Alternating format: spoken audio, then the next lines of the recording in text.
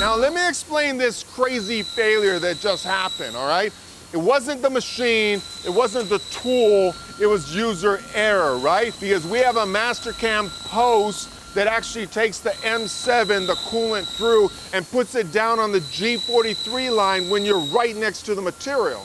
And in this particular case, we actually dry ran it. So we basically took the Kentip FS and just shoved it right through stainless with no coolant, boom, and it handled crazy, right?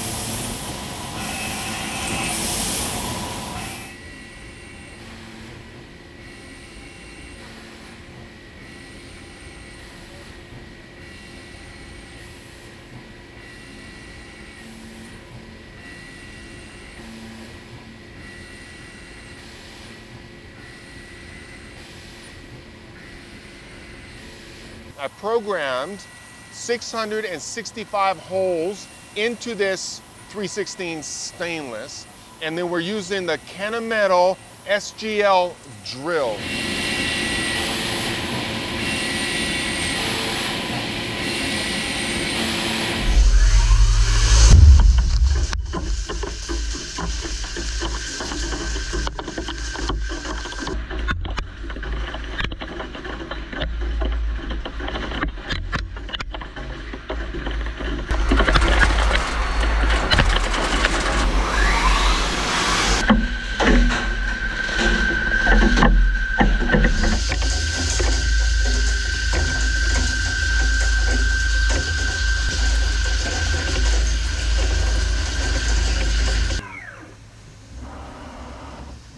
We are drilling 672 holes in this piece of cast iron right here.